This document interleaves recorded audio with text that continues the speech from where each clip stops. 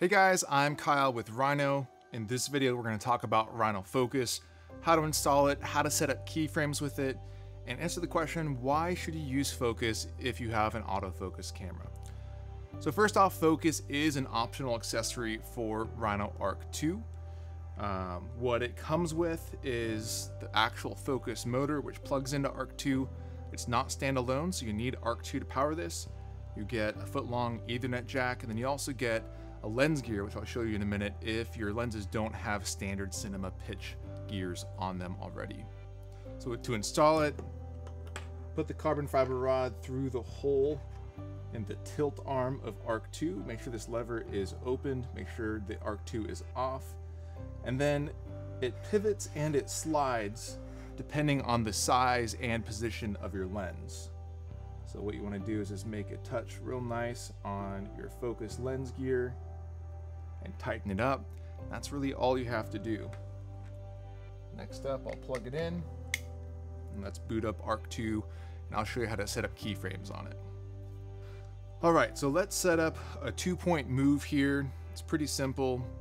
I'm gonna look over here at this light, move my slider over, look down at the light here, and then looking at my screen, the way that you control focus with the hardware is the front joystick. And so I'm gonna move the front joystick up and down to control my focus here. All right, that looks about good.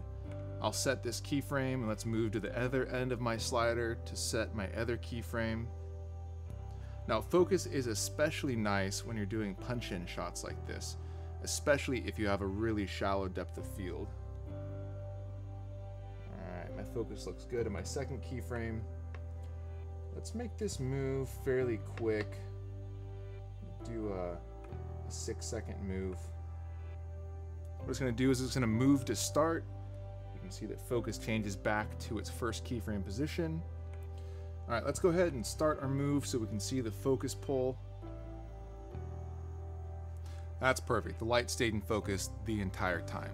So to answer the question for you about why you need focus when you might have an autofocus lens, most of the time an autofocus lens, if you have a quality autofocus camera, like a Canon with dual pixel autofocus or Sony's new autofocus mechanism, those work extremely well, especially when you're filming a face or even eyes now, where it can track eyes and keep them in focus, which is really what you want.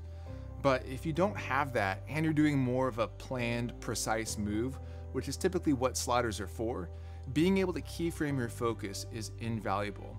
Now, another use for it is when you're shooting a time lapse. I personally love time lapse, and one of the anecdotes that I've said from the beginning of Rhino is I want to be able to film a flower to a Milky Way from day to night with 4 axes. And so what that gives me is I can rack focus from a flower all the way to the stars in the middle of the night and be able to accomplish that time lapse. You can't do that without a focus controller. So let me show you, now that we're talking about time lapse, if you're not using a cinema lens, how to use focus with a normal lens. All right, so what I have here is a Canon 6D with a Tokina 11-16 lens. I am a Sony guy, but I'm using all 3 of my Sonys to film this. So this is kind of my backup cam and my backup time-lapsing lens.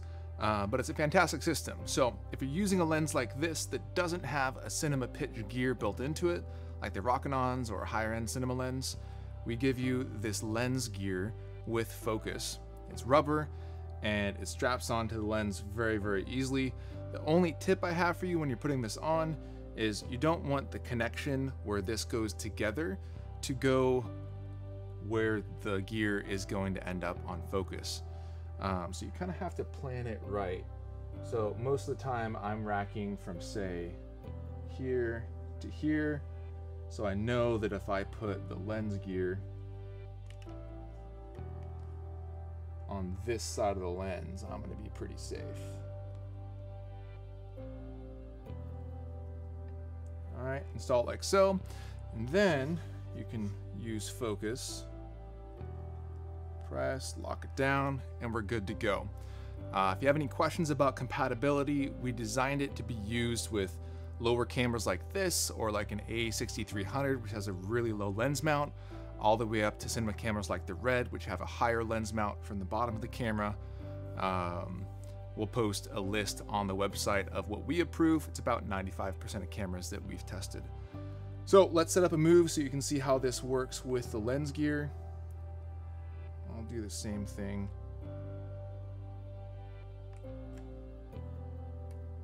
Make sure focus is looking good.